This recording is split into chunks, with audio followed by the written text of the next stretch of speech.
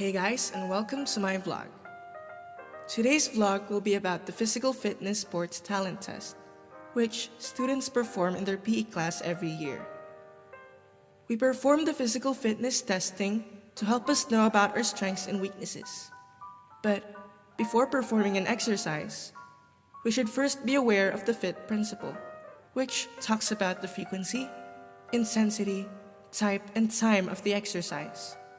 This is for us to know what exercises to do, which fits our fitness level. Let us also not forget to perform simple stretching exercises to warm our body up. Okay, to start, we first measure our body composition by computing for our body mass index and waist to hip ratio. To get our BMI, we divide our weight in kilograms by the square of our height in meters.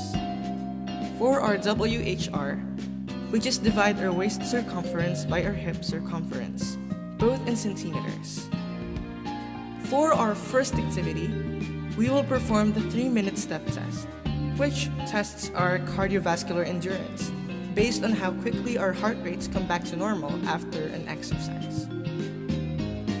This is done by getting a metronome, setting it to 96 beats per minute, and stepping on and off a bench in time with the metronome for 3 minutes.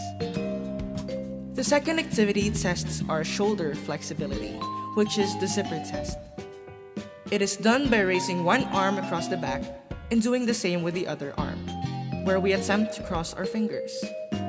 We then measure the distance of overlap fingers.